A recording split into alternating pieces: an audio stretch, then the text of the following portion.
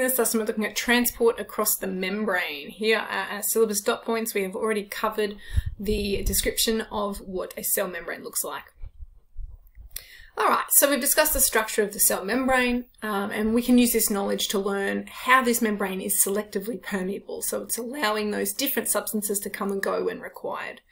That permeability is required for a cell to function and perform all those basic requirements for life. It's got to get those nutrients in, and it's got to remove waste as well. So that selectively permeable means it's going to depend on what it needs at the time and how the substances enter and exit the cell. It's not always going to be letting in the same types of molecules or letting out the same types of molecules. Right, there are two kinds of transport across the membrane that we are going to focus on, active and passive. So if we talk about passive transport, it's kind of just happening based on a concentration gradient. If it is active transport, however, ATP or energy is required to work against the concentration gradient. So there are two main differences. Energy is required versus no energy required in passive. Here's our types that we're going to be speaking about, and here are the types we'll talk about in active transport. Now, before we start, we've got to understand what a concentration gradient actually is. And it's about the distribution of particles across a space from high concentration to low concentration. Now, substances will travel always from an area of high concentration to low concentration. That is what the concentration gradient means, right? The gradient from high to low. If you spray perfume in one part of the room, the molecules of perfume that you can smell in the corner will eventually diffuse out from an area of high concentration to spread out to the area of low concentration. Let's start talking about passive. Passive transport, and our first one is diffusion. And diffusion is the spreading out of particles with the concentration gradient from areas of high to low concentration, right? It exactly follows the concentration gradient. You can see that there, that the solute, the red blobs within the blue solvent molecules are spreading out exactly as you would imagine, say that perfume example. Right, now things that might impact how quickly this process actually happens include temperature, right, the steepness of a gradient, it's not going to work well. You know, if there's way more particles on one side of the gradient, obviously it's going to be different. And the molecule size as well. They are passing through that membrane, so it's going to matter how big and how easily accessible that cell is. You can see here that we're talking net flow. So when those particles actually start to move, it's not that none of the ones on the right will come across the cell membrane. It's about more of these ones coming across that way.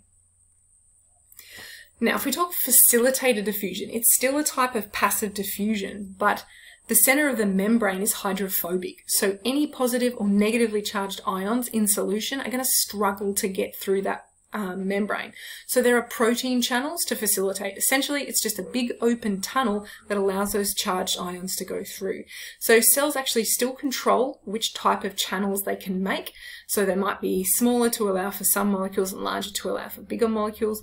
And they can control what protein are embedded in their membrane, so they can control what ions diffuse in. But again, you've got to remember this is still a passive process.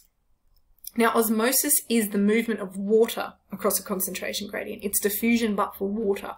Water is usually the solvent, and it's far more mobile than the solute. So in this case, the solute, the green blobs, the water molecules are moving back and forth. And remember, this is about the net movement. The net movement, you'll see that even though the water will be moving mainly from left to right, there will be water molecules that pass from right to left as well.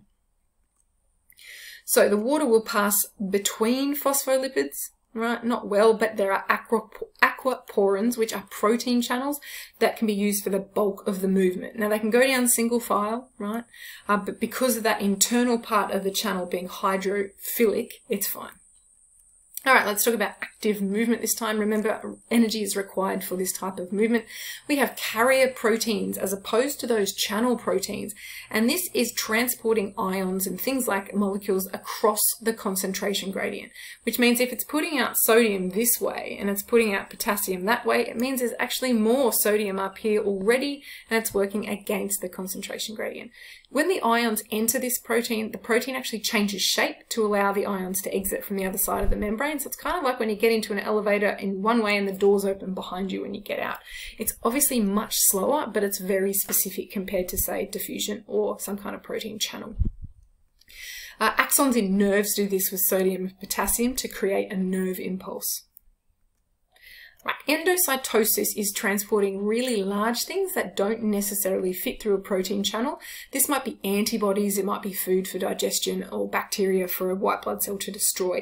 And this is going to occur due to the fluidity of the membrane. You can see the phospholipids in that membrane right there are actually reconfiguring to suck something in and then take it back into the cell. So the membrane opens up and then restructures itself. Phagocytosis is cell eating, okay, versus penocytosis, which is called cell drinking. And you can watch this. This is a type of white blood cell that is chasing around a bacterium in the bloodstream, and eventually it will phagocytose or endocytose that bacteria and start to break it down within its cell. Exocytosis is the opposite of this process, and it makes the cell membrane makes little vesicles. They're made by little phospholipid bilayer bubbles, and you can see that fusing with the membrane right now. And that's what it does. It fuses with the external membrane, it reconfigures, and it actually pushes out large wastes or proteins or enzymes. Now, this is how your body makes digestive enzymes. And those kinds of enzymes are made within the cell in the ribosomes and then delivered out of the cell in this way. Excess water can be removed this way as well. And little tiny single cellular organisms can actually contract, have contractile vacuoles to remove water this way. These are our points. There's quite a lot covered in this lesson, so please make sure you review all of this information.